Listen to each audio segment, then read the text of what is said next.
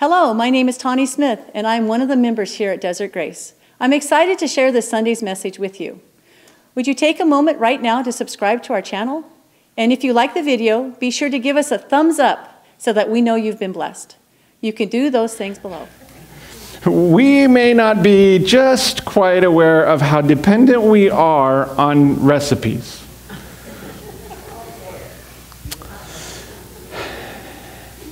It's true though, right?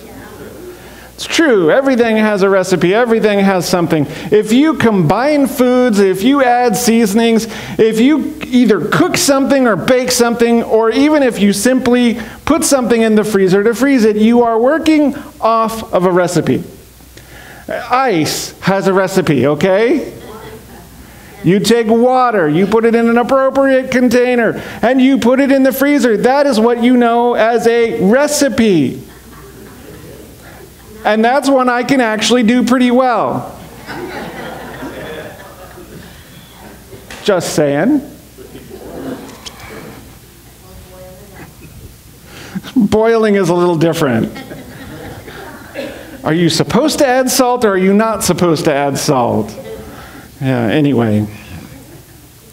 The thing I've noticed is that when you get into some of the actual recipes that have like multiple steps and ingredients, that you can give like 5 people the exact same recipe, and while they'll have something that has the same ingredients and basically the same idea, and maybe even tastes similarly, but actually isn't quite the same thing. You know people like this, right? People that, you know, you hand them a recipe and it comes out looking like the picture. And I've noticed that lately, some of the things that I'm seeing, like as I'm scrolling through Facebook, it is never simply, make this delicious food. You're going to love it. It's always like, hey, check out these wonderful treats and how wonderful you can make them. And so anyway, these next few pictures are not for the faint of heart.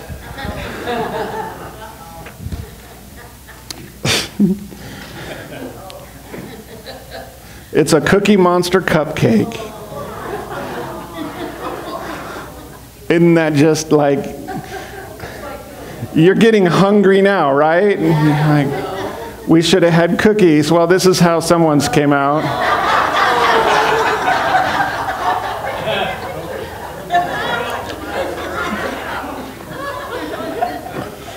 These are those melted snowman cookies. Supposed to look like the snowman just sort of melted, and fortunately it was right there on a cookie so you can eat it up, and those look really cute and wonderful. And this is someone else's version. Not sure why the one had a bikini, but it's all right.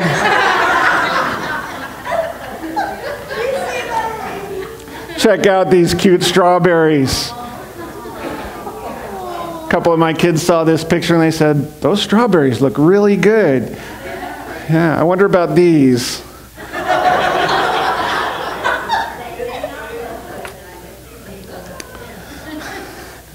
I added this one in there because I didn't even know there was such a thing. That is a meatloaf train.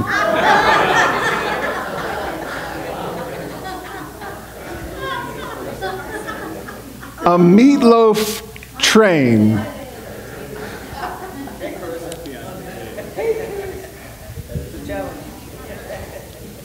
If some of us made it, this is what it would look like.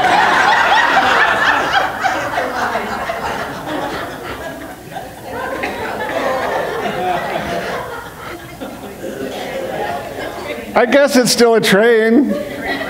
Looks like it's on the track, but it's perfect for Halloween because it's haunted. I thought this was just a really cool cake, and Sour Patch Kids, and got at least one kid that really likes that, and I thought that might be one cake he actually likes, but this is probably how it would turn out if we made it.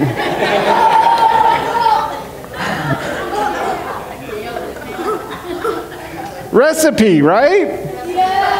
All about a recipe. A recipe isn't an assurance for success. And here's the thing, because we have recipes for food, right?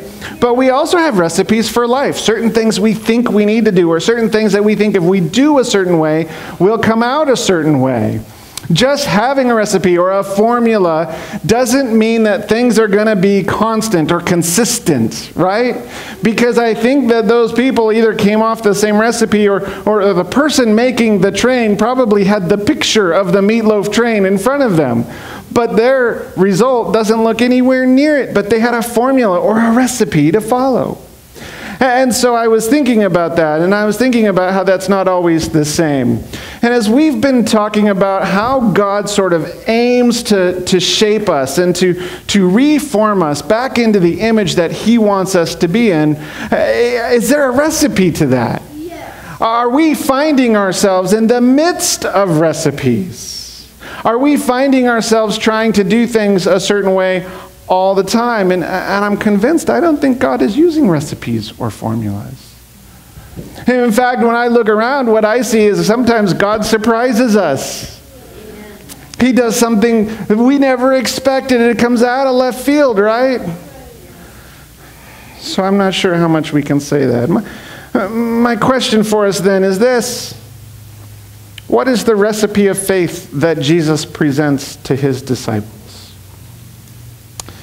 Because there's a few passages where He talks about faith, but the one we're going to talk about today, and for many of you it's going to be quite familiar. But what is this recipe? What is it talking about? What is it? What are we really supposed to get about this? What if you were going to make faith, what recipe does Jesus want you to use? Here we go. It's going to be out of Matthew chapter 17, starting at verse 14. We're going to go through verse 20. When they came to the crowd, a man approached Jesus and knelt before Him. "Lord, have mercy on my son," he said. "He has seizures and is suffering greatly. He often falls into the fire or into the water. I brought him to your disciples, but they could not heal him." "You unbelieving and perverse generation," Jesus replied, "how long shall I stay with you? How long shall I put up with you? Bring the boy here to me." Jesus rebuked the demon, and it came out of the boy, and he was healed at that moment. Then the disciples came to Jesus in private, and they said, "Why couldn't we drive it out?" He replied, "Because you have so little faith.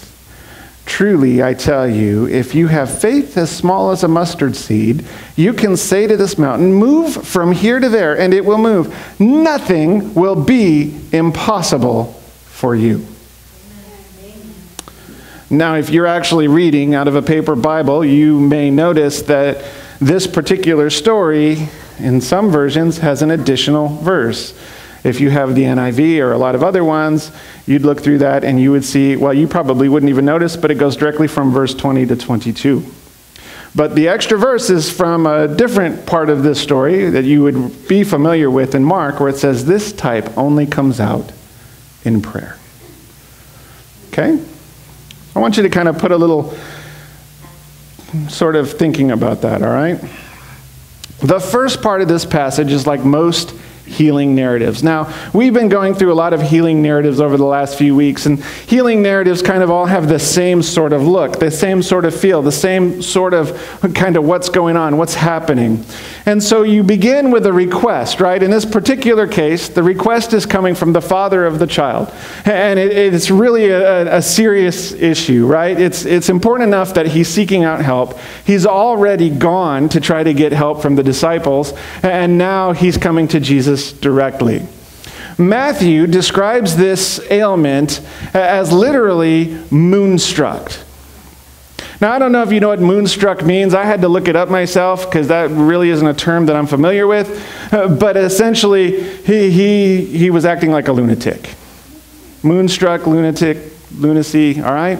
So that means that there's something going on. And in today's language, most scholars think, well, this is probably the way they looked at things like epilepsy. So you go into seizures and it's just, not in the right mind. So you've got this serious safety issue here. You have a son who's moonstruck or who has epilepsy or is having seizures. And every time he gets near the fire, he ends up in the fire. Every time he gets in near the water, he ends up in the water, probably not able to swim, right? And so in this same story in Mark actually says that the demon's trying to kill the boy. That he keeps throwing him like the demon, like, oh, just kind of throwing the boy, trying to get rid of the boy. Unlike most healing stories, this one has Jesus' disciples out there trying to get the job done and failing. They tried and failed to heal this young child. Now, I don't know about you, but I read that and I'm like, yep, probably what would happen if we tried it, right? Let me go get the boss. He's the one who knows how to do this. Right? Here's the thing. Chapter 10, Jesus sent out the 12. He says, listen, I'm giving you all the power, all the authority. You can go out and do all of these healings. And essentially what he's doing is he's trying to get them ready for the moment when he's not going to be there. So it's sort of a practice run. He sends them out. He says, go heal some people, right? Go get the job done. And so they do. And so they were out doing all of this. In the meantime, there's a little part of this that I haven't told you yet, and that is that when we got to the beginning of this passage, Jesus and 3 of the disciples had been up the mountain, and it's what we know as the Transfiguration. I'm not going to bore you with all the details on that. I know you guys are wanting to say lots of amens so that the flight lands sooner.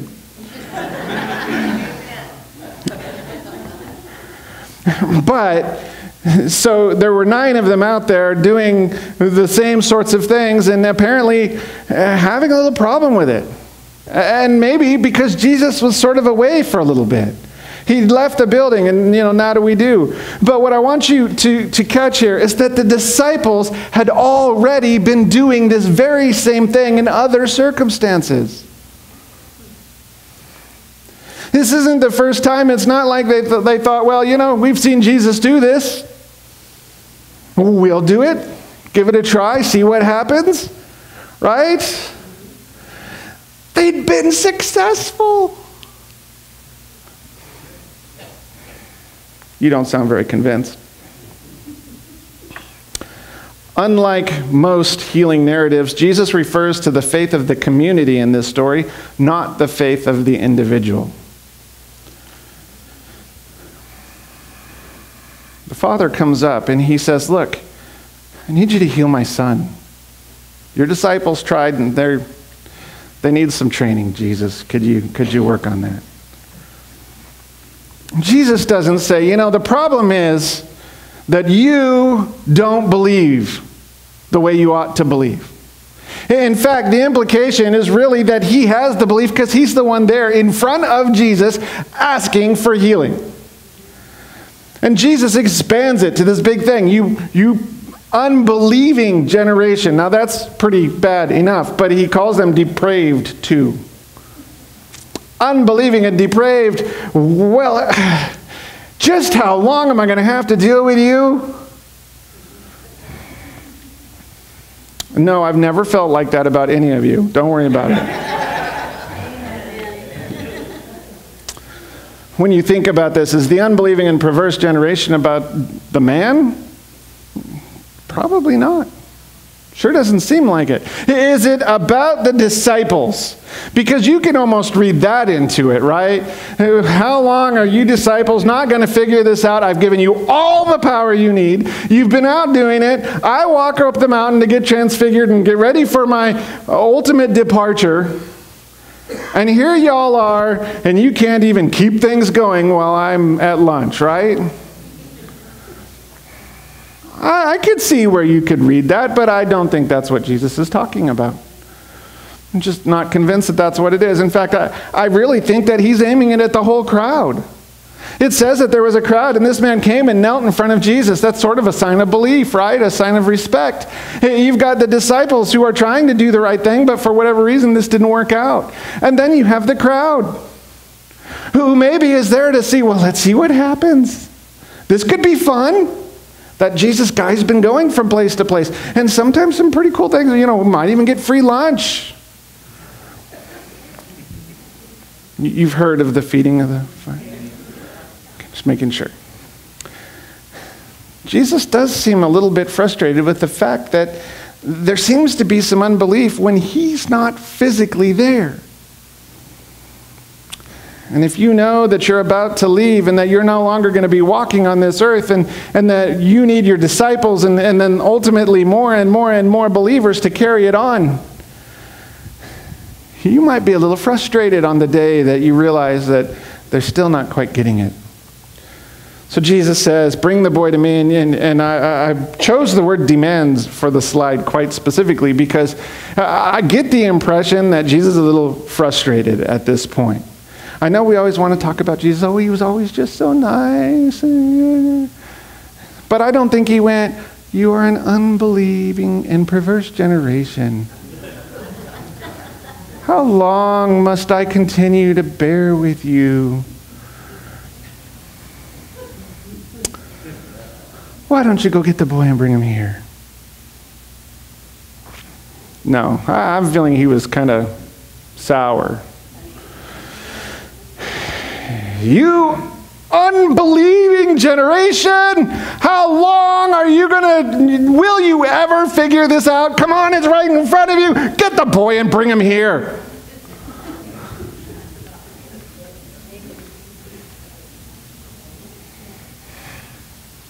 Like most of the healing stories, Jesus heals with words. Really quite complicated series of words, actually. You caught that? Jesus said this particular incantation and it was over. You saw that? No, because we don't even know what he said. He rebukes him.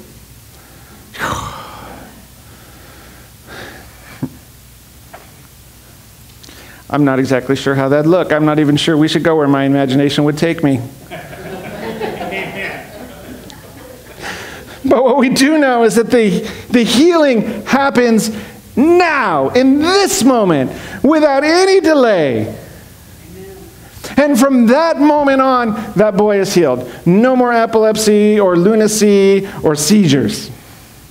No more concerns that he's going to end up in the fire or in the water and there won't be somebody standing right there to protect him. Now, I wouldn't be surprised if he doesn't still have some scars. Maybe from falling into a fire there's a burn, or maybe from falling somewhere else there's a scratch that's never going to fully heal. But at that moment, the demon is gone. It's done. You guys aren't nearly as excited as this ought to be. Second part of this passage is a conversation. You begin with the traditional sort of healing story with a few things that are not quite the same, but with the idea that someone asks for healing, there's a request, and the man even saying, hey, have mercy on me, or have mercy on my son. And Jesus bringing the boy to him and then just taking care of it. The second part of this story, though, is a little bit more uncomfortable, right? The second part of this is when the disciples pull Jesus aside and go, hey, Jesus, we thought we said all the right words. We did the abracadabras and we did the, oh, please, God, and all of those sorts of things, but what happened? What happened? Ever been there? Have you ever been faced with a temptation or something and you do everything that your recipe book tells you to? And then you kind of go back to Jesus and say, hey, I did what I thought I was supposed to do, but guess what happened? Few of you are admitting that. The disciples have a question. It's a simple question. It's a what happened question. It's a how did this happen? What did we do wrong? What sorts of things could we do different next time? Because, we got to get this recipe right. If you're leaving soon, we got to know what to do because, we don't have the master baker, the master chef, the whatever. We're going to have issues. The focus would have almost certainly been on technique. It's how we think, by the way. When we want to do something, and particularly a skill. Now, I don't know if we would call healing a skill normally, but a skill, we concentrate on technique. We do what they did back in the Bible days. We go over to YouTube and we start looking up videos on what the skills are.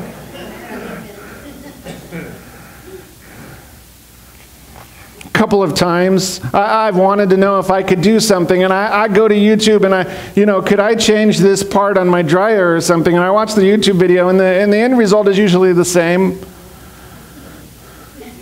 Repairman. But, we look at the techniques, and so if you want to do something better, we would find techniques. Go take a class, go do whatever, right? And so this is sort of what they're doing. They've pulled Jesus aside and they said, show us the YouTube video that'll do the right thing, or tell us in class what we need to know. And that's what it focused on. Essentially, our formula is not working. What's yours? How are you able to do it? Because after all, I don't know how hard they tried, but I'm guessing they tried pretty hard. And the kid is still not healed. And then they bring him to Jesus, and Jesus is like, oh, demon, you're rebuked. And the kid's all better.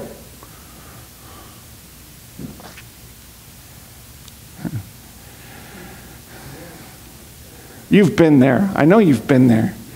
Where you've tried to fix something, or you've tried to open a jar or something, and then somebody else comes up and goes, what was the problem?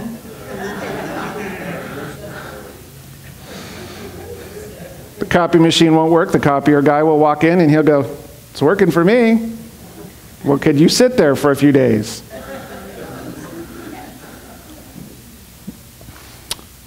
Jesus rebukes again. He rebukes the first time a demon. This time I really feel like he sort of rebukes the disciples, right? So the first time the demon is told, hey, get out of there. You don't belong in that little boy. Leave him alone. And the demon goes. The second time, he says, hey, you disciples, here's the rebuke. The reason you couldn't do it is because you had so little faith. Well, thanks. Right? Ever feel that way? You ever ask for Jesus something, he didn't give it to you, and somebody says, well, you'll just have to keep believing.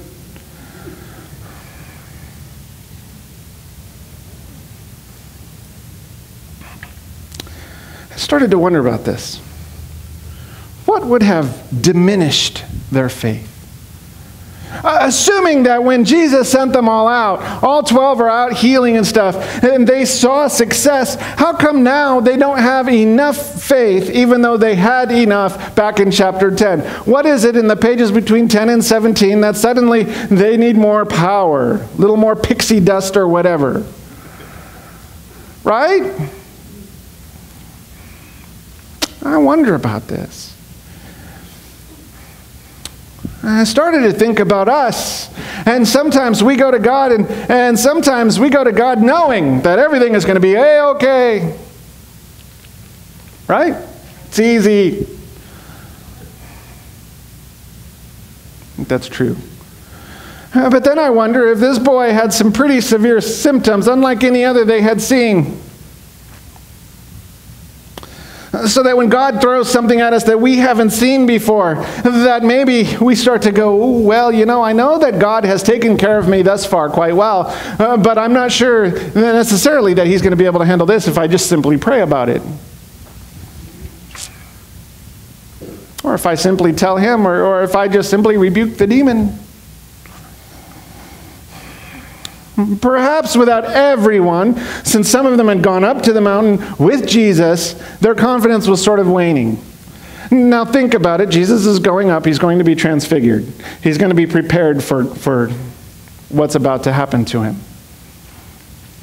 He only takes 3 guys with him. The 3 guys that you see mentioned over and over again in Scripture, right? So we know the 9 stayed behind, and we know their names, but we don't usually talk about them.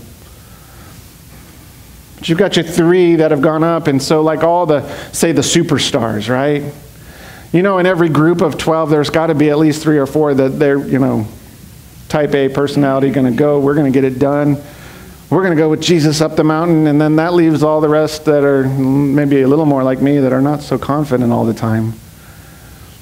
Oh, yes, well, if only Peter was here, or James or John, they would know what to do. I wonder if that's what they did. Jesus seems to be saying that they have some faith rather than none. He says it's because your faith is so low, which describes a situation where there's at least a little bit of faith, right? That's how I read that. He doesn't say, well, if you'd only believe in me, if you'd only believe in God, well, you'd have this thing down. Wouldn't that be cool? He didn't say that. I think he knows where their belief is. I think he knows they have some faith. He may then, if he's saying you have no belief, have been calling them the unbelieving generation from previous. Now, I don't know that I still don't think that I think that that's what he's saying. But they have so little faith now.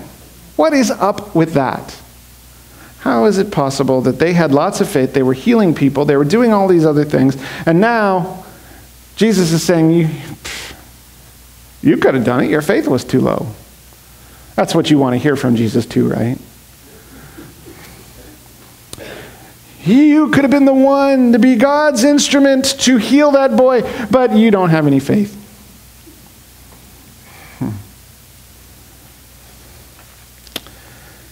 The second thing Jesus says is that very little faith is required. So you must have some faith, which would mean very little faith, but very little faith can move mountains. Anybody else confused? Could you come up here and take over? Because I'm like...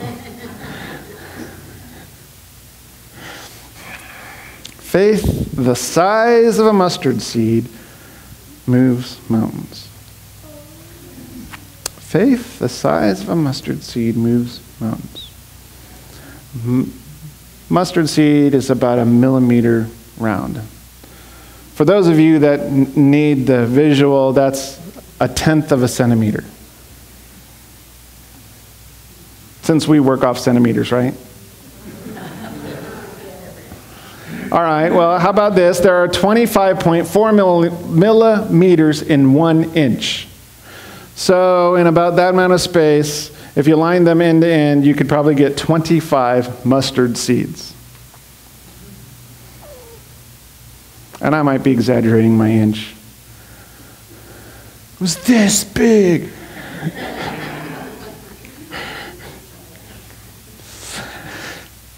Doesn't seem like much faith at all, right? Because if it's the size of a mustard seed, and you know, kind of will go back to my imagination, because it's the only thing I have to work with, and you've been warned. But imagine all of this being unbelief. That my body is unbelief, and what Jesus says is you need to have enough belief in you that matches 1 mustard seed. In other words, like 1 little speck in my fingerprint worth of faith. That doesn't seem like a lot of faith to me. Now, if you got to get this thing half full or 3/4 before you can start healing people, well, now that's a whole nother different story. But what did Jesus say? He said with 1 tiny little mustard seed, you could move a mountain. Seems to me like Jesus is saying if you have any faith, it's enough. It doesn't matter if you have some doubts to go with your faith. It doesn't matter if you've had faith for 100 years or you've had faith for 5 minutes. Any faith, and you have the power. That's exciting. Some of you aren't quite as excited, but anyway.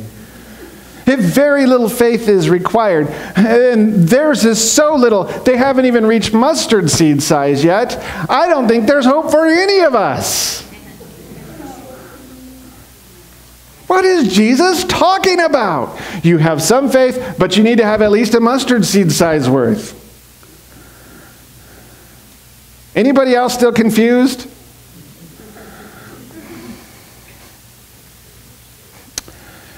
Thought about this. What is required for faith to move mountains? Here's the recipe. Are you ready? I put it in the notes so you could write it down. It'd make it really easy, you know. Kind of. In this context, nothing seems to be about signs of the kingdom. I realize it's kind of awkwardly worded, so let me make sure that I explain this to you. What Jesus is talking about is that if you have faith the size of a mustard seed, you can go out and show others that you belong to the kingdom of God as much as you belong to this world. So if you want to have enough faith to move a mountain, the first thing you have to understand is that you are a member of the kingdom, and your job as part of what you're doing as a Christ follower is to make sure that you are performing these signs. Fair enough? Yes. Fair enough. This is what Jesus essentially was doing back in chapter 10 when he told his disciples, you have all the power and authority that I have. Go out and use it. Woohoo! First time my dad handed me his car keys, he was giving me all the power and authority that he had to drive. And a full gas tank.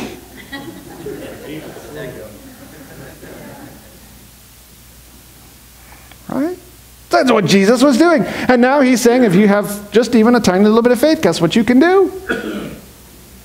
That's really cool, you guys. You should be excited. Second, I think that it seems to be that the faith of whoever's going to receive the sign is also a factor in this. Because it seems like Jesus doesn't go around healing people that don't want to be healed because they might be healed by God. You kind of notice that? In fact, 9 out of 10 times, what does Jesus say? Your faith has healed you. He doesn't say, well, I know you don't believe in God and you don't believe in me, but I had a little extra power, so hope you enjoy it. In this particular story that we were looking at this morning, again, the faith of the Father seems to be rather evident. He went to the disciples. He comes and he kneels at Jesus' feet and says, will you help? Here's what's going on. Your disciples couldn't get it done. Third, well, we probably don't even have to say this. The will of God is the most important thing in a healing.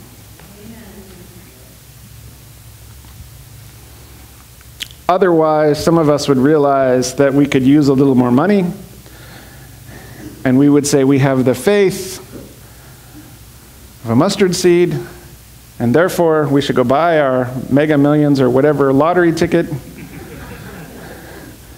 And because we've prayed for it, we should get the 2 billion or whatever the amount is. It's not the message that Jesus is giving here. It's about signs of the kingdom. It's about what God's will is to do. And ultimately, sometimes we think God ought to do something. Hey, and we've all been there. I know we all have. We think God ought to handle something a certain way or ought to do something for somebody or heal somebody. And God goes, no, sorry. We don't know why God wills things to be a certain way at certain times. We just know that he does. What is the recipe of faith that Jesus presents his disciples? What is it? Here's a couple of ideas for you. First is that faith that moves mountains is not a possession to be owned.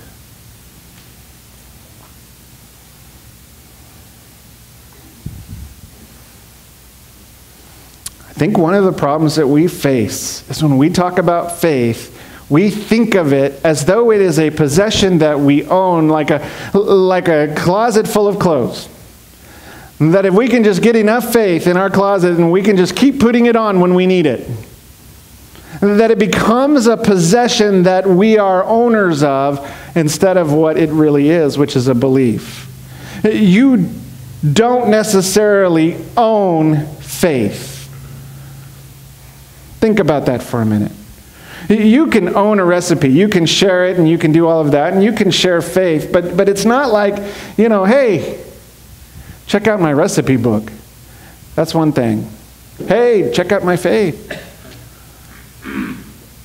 People either see it in you or they don't. The ability to show others the signs of the kingdom isn't a magic trick that we can perfect. Because otherwise the recipe would be, you need to believe and here's what you say. I love that he doesn't even bother to tell us what Jesus said. He rebuked the demon. Because if it said he rebuked the demon by saying, hey, yo, get out of there, then we would just automatically assume that's what you have to say to all demons. Right? So, believing that, but anyway. When it comes to faith, there are no recipe steps to follow. How do you get more faith? I wish I could give you 3 simple ways, right? Well, I can give you 2, but the third one's a mystery. The first one is come to church. The second one is give lots of money.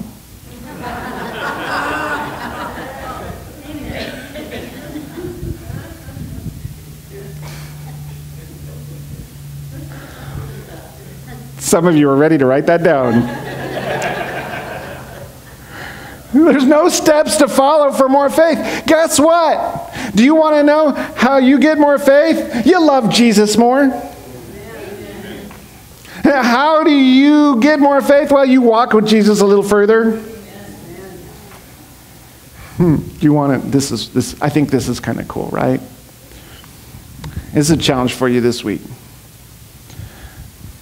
Pray about something you think God doesn't care about,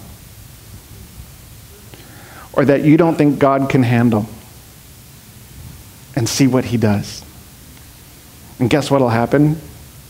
You may end up with a little more faith at the end. And you didn't have to come to church? Well, you did, but you're here now. And you didn't have to give a lot of money away. And did you notice again that there is no formula? It'd be so easy. We'd go around healing people all day long, right? Oh, you're sick? No problem. If I say these magic words, you'll be better. No. It's not a routine. When we're done, cha-ching, blessing, whatever that blessing may be. Problem is that ultimately the authority and the power doesn't belong to us. It belongs to God. And so if the authority and the power belongs to God, then as we begin to work, as we begin to walk with God, as we begin to have the faith that God is calling us to have, it's not our power that makes it happen. We use it, but God is the one who does the work. If you're all tired out because you're going around trying to have more faith, you're doing it wrong. Doing it wrong. You see, the recipe is to have a small faith in a great God. So now I talked to you about how I would think that a mustard seed would take up a little tiny mark on my hand, and that's all that Jesus said is needed.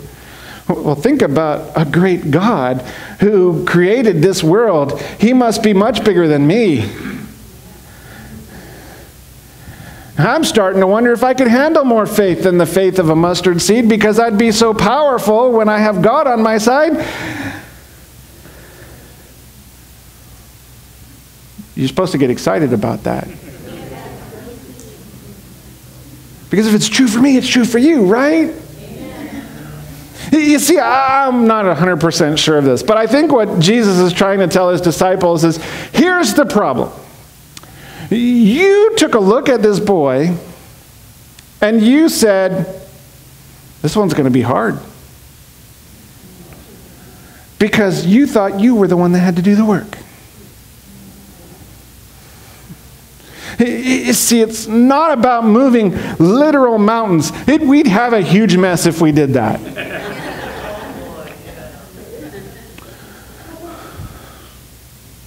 Huge mess. I don't like that mountain. Well, I liked it. I don't like it over there. I want to put it over there. No, I liked it where it was.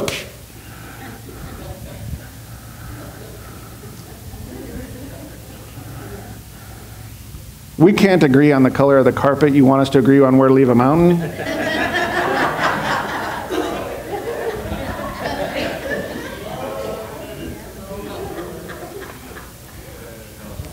Just saying.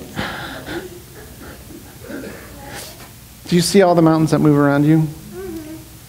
I mean, come on now. If you are somebody who's been paying any attention to the world around you and you believe in Jesus Christ, you can look on any given day and see God doing things all around you in ways that you would have never imagined, and some ways that He gives you a miracle before you even know to ask for it. Great big mountains being moved and picked up and taken out of your way. And God says you need to have this incredible amount of faith. It's got to be deep within you. It's got to be so much faith that you can hardly even imagine living without it. Yes, the faith of a mustard seed. Right?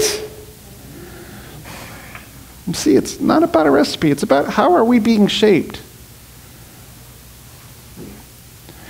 My concern is that for a while, I think we've taken the Christian faith, we've taken Jesus, and we've taken Him as a possession.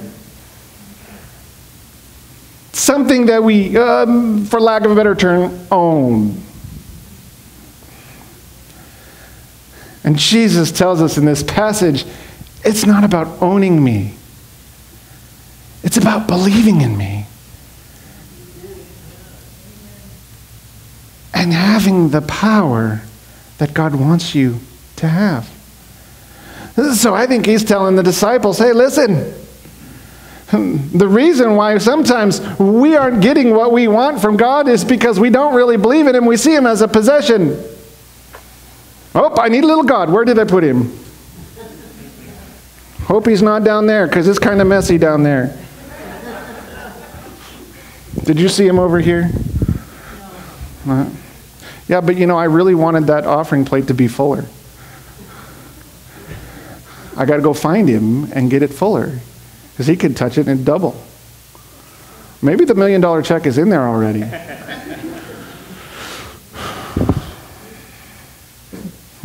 It's not what Jesus is all about, y'all. It's not. You walk out that door, all you got to have is the faith of a mustard seed, and guess what? You have all the power of God. Amen. And you want to know the biggest miracle He wants to do? It's within you. He wants to change your eyes so that you see every blessing as He sees it. A gift from Him. He wants to change your heart so that when you see somebody else, even when they cut in front of you at the lunch line, or take the last thing off the buffet or the potluck, that you can go, oh, that's all right. It's all right. Because God loves us all the same.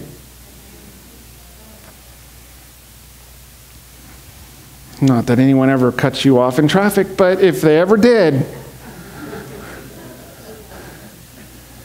be reshaped into somebody who isn't, oh, I got to get some Jesus so I'm protected here, but to realize that Jesus was in that moment the whole time. Because of who He is and because of who we are. And that faith walks around with us every day. Hey, if you ever want to totally annoy me, come to church on Sunday and act like a Christian.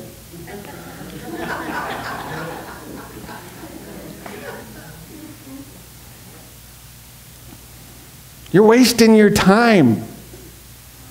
Because it's not a possession. Faith of a mustard seed is going to affect you when you walk out that door. It's going to be with you, everything you're doing. I better be careful. I'm going to preach all morning. Amen. This is not about, you want me to preach longer? Okay, we'll go back. It's not about what we do as much as who we believe. Right? Because all the things I've been talking about, I don't do. God does everything. Do you have amazing faith?